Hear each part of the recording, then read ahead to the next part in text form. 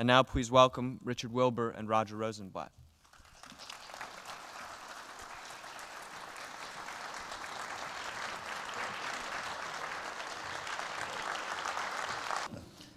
The formality, the form of the sonnet, whatever violations go on within the form, does it gain power from the fact that it is only 14 lines? I do think so. Of course, not everything can be poured into the receptacle of the sonnet, but, and if I may quote Robert Frost again, he once said, if there's something you want to say for 8 lines and take it back for 6 lines, you may have the materials of a sonnet. But that's true. Well, there are lots of sonnets that do that. Yeah. There's that great one of Michael Drayton's, since there's no help, come, let us kiss and part. Nay, I have done, you get no more of me. And I am glad, yea, glad with all my heart, that thus so cleanly I myself can free. Shake hands forever, cancel all our vows, and when we meet at any time again, be it not seen in either of our brows that we one jot of former love retain. Now, at the last gasp of love's latest breath, when his pulse failing, passion speechless lies, and faith is kneeling by his bed of death, and innocence is closing up his eyes, now if thou wouldst, when all have given him over, from death to life, thou mightst him yet recover.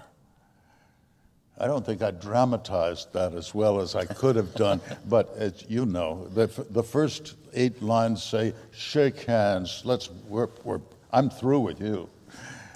And then the 6 lines, take it piteously back. 3 things about your life stand out. You were reared on a farm, and so the experience of that, the war, and the experience of that. Oh, and in college, hopping freights. That's right. So we got the farmer, the hobo. I was going to say the soldiers / cryptographer, because you were interested in cryptography, and that's what you did during the Second World War. Each of the experiences, first, there was just something as you were talking, is there an analogous experience to hopping freights these days? The world seems to have changed so much. I don't know. It seems to me that life is much, for the young, is much less an out-of-door life than it used to be. Less hopping of freights, less everything out of doors, and more sitting around with those things people have in their pockets, you know. Twittering and all that. Twittering. That's a form, twittering. It's limited words, you see what you can do with it. In your programs, there's a very scrolled up page, and I may as well start out by reading you the poem which came of it.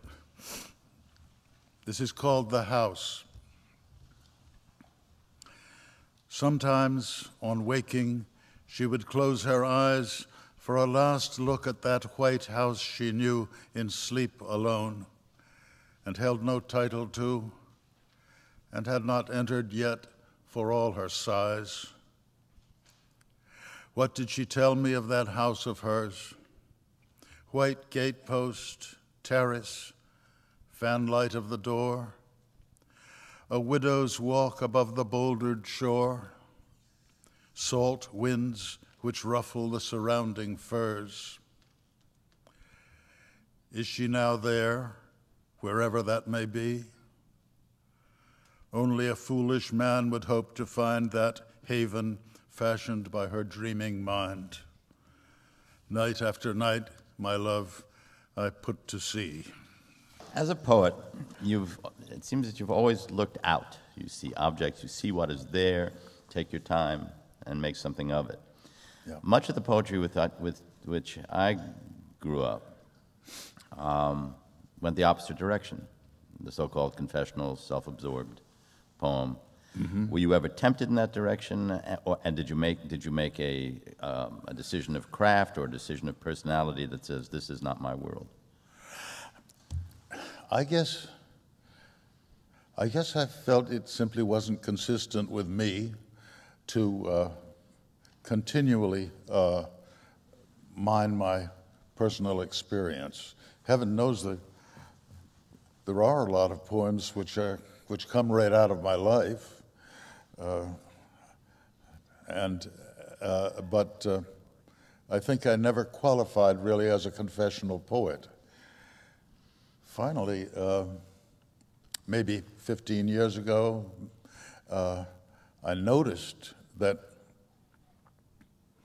a lot of the world I'd grown up in was no longer there. That farm I spoke of is no longer there. And that a lot of the people were no longer there. And so I did turn latterly in one or two poems to making direct pictures of my earlier life. I don't have any arguments to make about the confessional, I think. Obviously in bad hands it turns out bad. But we can think of some people so classifiable, starting with D. Snodgrass, who wrote wonderful poems out of their own experience. In the emotion, standing outside of it in order to write the poem about the emotion. Yes. Is this a way of doing it? Is this your way? Yes, I think you express it very nicely. I think that's what always happens. You don't, as Yeats said, you don't break up your lines to weep. You want to get the lines right, and so you're coldly aesthetic about what you're executing. At the same time, the feeling is constant and is the reason for the poem in the first place. Let's thank Dick Wilbur. Thank you. Thanks.